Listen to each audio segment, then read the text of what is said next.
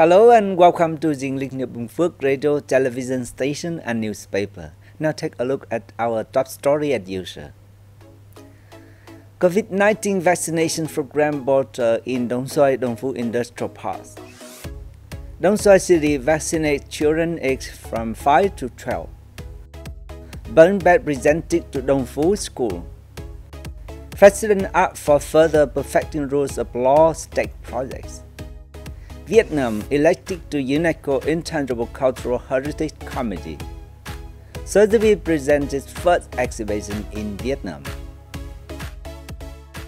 Ladies and gentlemen, the Bình Phước Industrial Park Management Board recently worked with the Provincial Department of Health, the Federation of Labor, and relevant agencies to call on businesses to speak up COVID-19 vaccination for workers at industrial park in Dong Xoai and Dong Phu. Dr. Chuyên from the Bình Phước Center for Disease Control told participants about regulations and policies from the party and the state, as well as getting documents from the government and Ministry of Health about COVID-19 vaccinations. He also provided updates on COVID-19 situation and the importance and effectiveness of vaccinations. Though the pandemic has been largely brought under control, its complexity and unpredictability remain as new variants emerge and the effectiveness of vaccines weakens over time. COVID-19 vaccinations have reduced the rate of patients needing hospitalization or facing death. Vaccines are the most effective measure in COVID-19 prevention and control, so the Ministry of Health has urged people to receive a third or fourth shot or booster shot, and to administer vaccines to children in line with guidelines from the ministry. The health center in Dong Xoai City has carried out COVID-19 vaccination programs at clinics in its commune and wards. Many parents had taken their children to health clinics to receive COVID-19 vaccinations. The city's health sector is expected to administer about 5,000 doses of the Pfizer and Moderna vaccines to children aged 5 to 12 in this locality. The number of children receiving a first jab was higher than forecast because many went 3 months after contracting COVID-19 and were therefore eligible to receive the shots. Parents want their children to receive vaccinations amidst increasing concerns about the new variants. The health sector's vaccination drive at the grassroots level has met demand among local people and ensures safety by taking the initiative and making efforts to raise vaccination capacity. Chapter of the Ho Chi Minh Community Union and the Ho Chi Minh Young Pioneer Organization in Bình Phước Province, together with the youth organization of the Least Deterrent Company, has held a program to support children in Dong Phu district. Members of the youth organizations at the detergent company presented 46 steel bunk beds with 1.18 million Vietnamese đồng each to certain schools in Dong Phu district. This is hoped to support needy students and contribute to improving infrastructure at schools. It also demonstrated the role of the Ho Chi Minh Communist Youth Union and the Ho Chi Minh Young Pioneer Organization chapters in taking care of children's material and spiritual lives. Youth at the Least Detergent Company also handed over 45 bunk beds to a boarding school for ethnic minority students in Bình Phước and 50 others to similar schools in Bù Gia Mập district.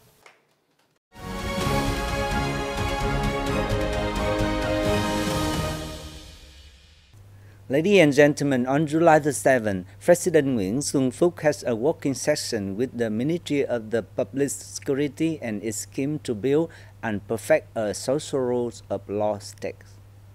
Participants at the working session listened to proposals of the members of the Central Public Security Party Committee, experts and scientists to complete a draft project related to the functions and tasks of the police force.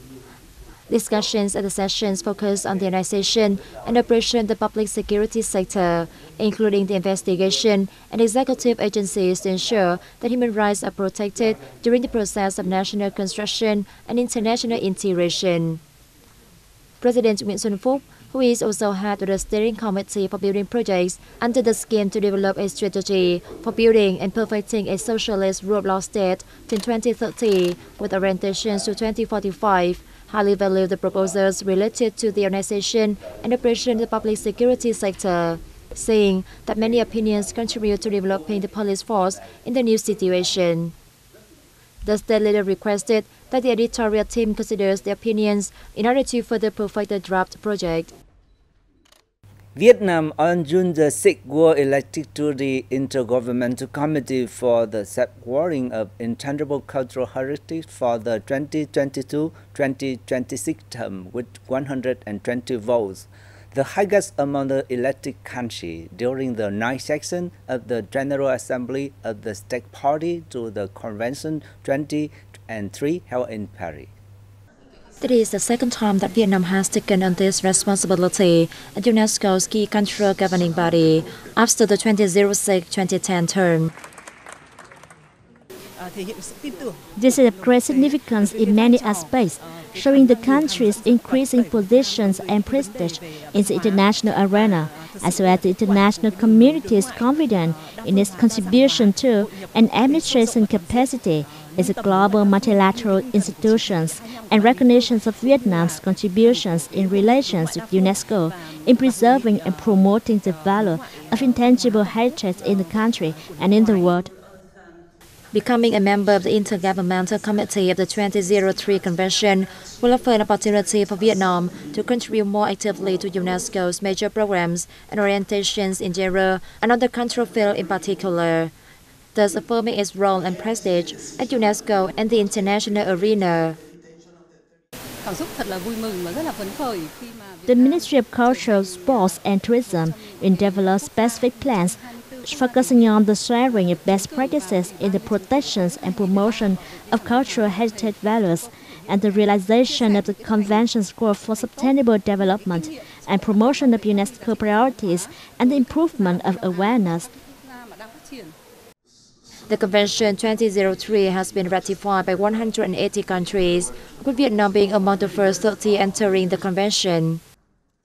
More than 10 Vietnamese outstanding enterprises have extended the premier vision of 2022, an important event for entire textile industry which takes place from July the 5th to the 7th at an exhibition center in Paris, France. Addressing the opening of the Vietnamese display at the event, Vietnamese ambassador to France Dinh Tuan Thang said the participation of Vietnamese businesses in this fair is extremely meaningful, reflecting the businesses' desire to promote cooperation with France and other countries. According to the ambassador, the Vietnam-EU Free Trade Agreement, which took effect in August 2020, is an important legal foundation for Vietnamese enterprises in general and the textile sector in particular in conquering the French and EU markets in the coming time. The EU is a large and potential market, but there are also choosy customers. Attending such an event will help Vietnamese businesses understand the demand and taste of the clients.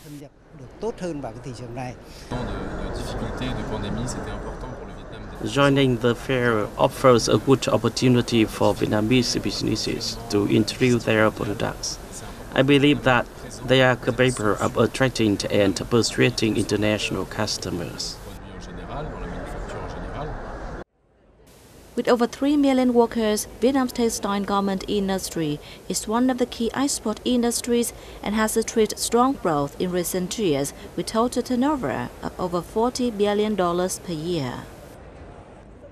Premier Vision is the largest and most prestigious fair of the textile and fashion industry in France, attracting more than 60,000 visitors and 1,200 international exhibitors in 5 major divisions, namely casual wear, office and sports fashion, jeanswear, and jacket.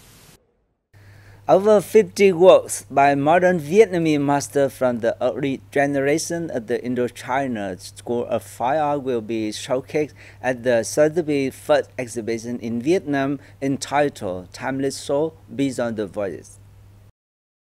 As the first exhibition in Vietnam held by the leading arts brokers in the world, the public event is one of the largest Indochina art exhibitions ever staged in the country. Taking place from July 11 to 13th in Ho Chi Minh City, the non-selling exhibition features over 50 works by Lê Thị Liu, Lê Phổ, Mai Trung Thứ, and Vũ Cao Đàm, who migrated to France in early 20th century. The works on display illustrate the years of artists lived abroad, with familiar subjects constructed from threads of memories of Vietnam, while weaving new perspectives from their journey in France. Da Nang, Hanoi, and Ho Chi Minh City had been listed among the best city in Southeast Asia in Asia Best Award 2022 for tourists recently unveiled by the Travel Leisure magazine. Asia's Best Awards 2022 suggested destinations, resorts, and restaurants, among others, to try in the region. The lists were compiled based on votes from readers around the world from January to April this year. Among the 3 Vietnamese cities in the list, Da Nang comes 3rd, Hanoi 5th, and Ho Chi Minh City 8th. Bangkok of Thailand holds the number 1 position. Meanwhile, Phu Quoc and Con Dao of Vietnam are among the best islands in Southeast Asia, respectively standing at the 4th and 10th places. Phuket of Thailand tops this list. The awards also cover outstanding tourism brands in each country. For Vietnam, their list of the best restaurants, hotels, bars, pizza, hotel pools, and beach or upcountry resorts. The gates have been flung wide open at Vietnam's upper way. Who would have thought in lockdown last year, this year would be a position not to say xin chào to international tourists. While the plan to welcome 5 million visitors by year's end might be ambitious, the Vietnamese are sure going to give it a try, with quarantine-free travel and no COVID-19 test requirements for entry, according to Travel and Leisure.